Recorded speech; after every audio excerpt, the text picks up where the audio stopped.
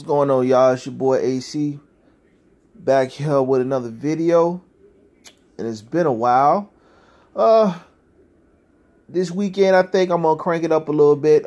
It's a lot of things that's going on in boxing, but it's a lot of things that's going on in quote unquote Black Twitter. I wanted to stay silent when it comes to social issues, but it seems like I can no longer be silent. You know what I mean?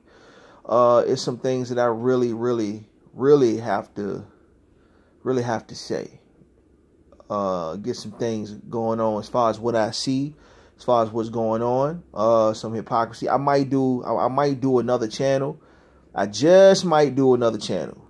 But I'm going to definitely start interjecting my thoughts on the state of the black community, what's going on as far as maybe racism, different things like that. It's something that I did not want to do. I wanted to keep everything straight boxing, straight sports, but I'm not going to be able to do it. So I'm going to definitely start talking about more things.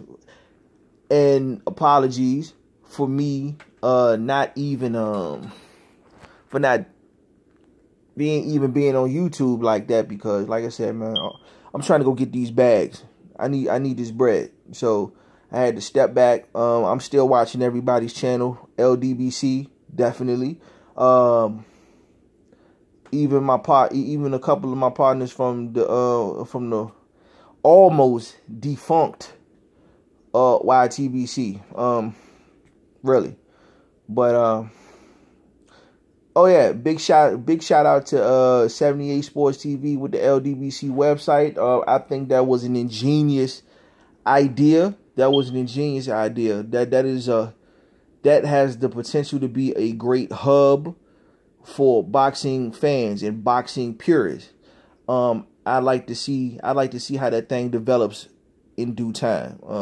So big shout outs to everybody that has contributed to that website. Big shout out to 78 Sports TV. And I hope you get mad bread off that website. Okay? Now,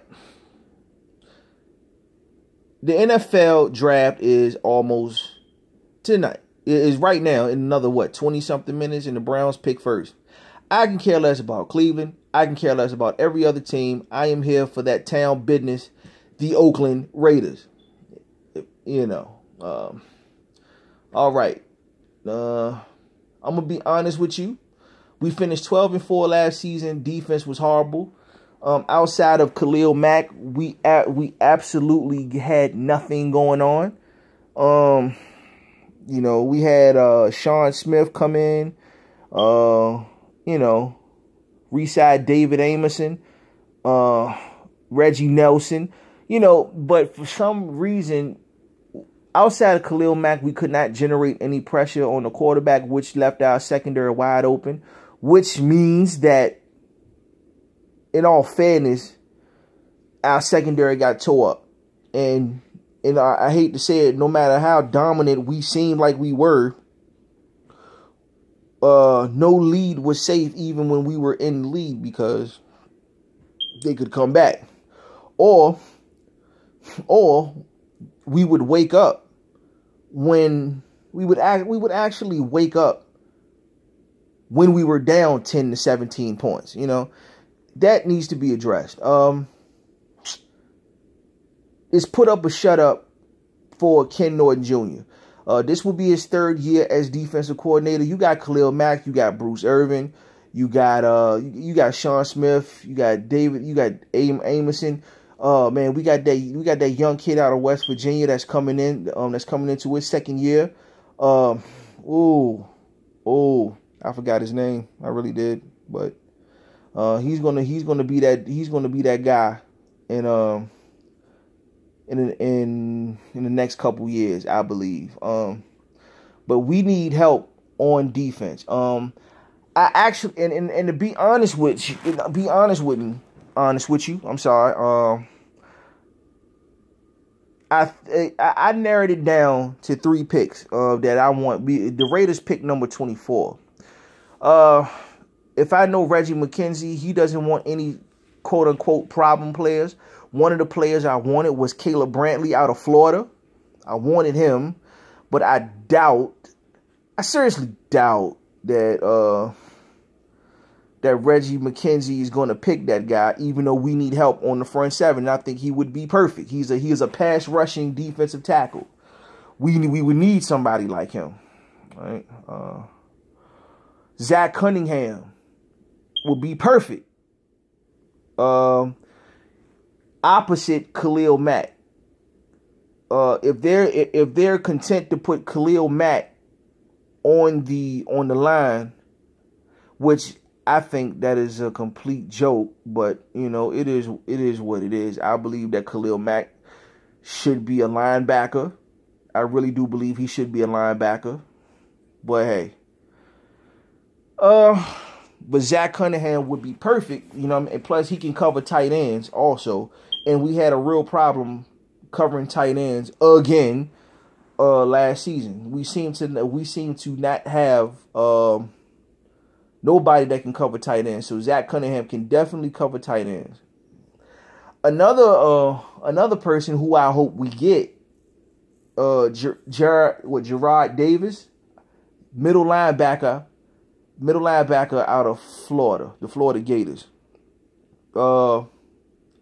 Now, this is our most pressing pick. I know for a fact that Reuben Foster is not going to be waiting for us at number 24. Period. We know this. I ain't even playing them games. But Jared Davis, he should be there. That is the guy that I want more than anybody.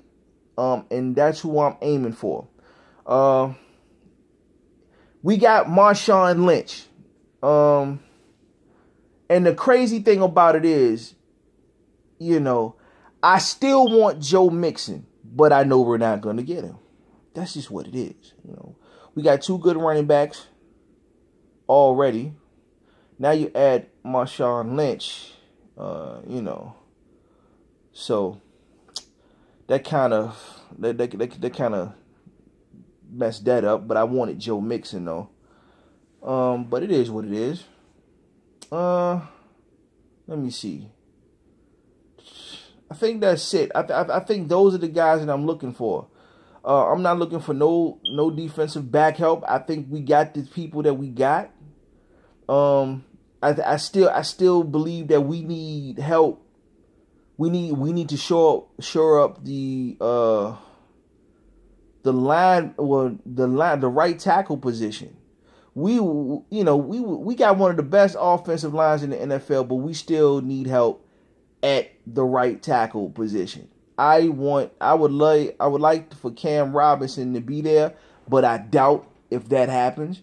He's too good of a lineman, and you can just plug him in on the right side and just let that be that. We still need to draft Donald Penn's replacement. You know, so I mean, we got so much. We got holes to plug up, but you know, the first 2 picks need to be day 1 starters. Everything else is just for depth and, you know, and building things up. So Jared Davis out of Florida, that's who I want. Middle linebacker for the Oakland Raiders, that's who I want. I hope that happens. I think we can do that. We'll see what's good after the draft over. I'll probably rate the haul and probably what we got. And that'll be what it is. Until then, it's your boy AC. I will holler. Peace.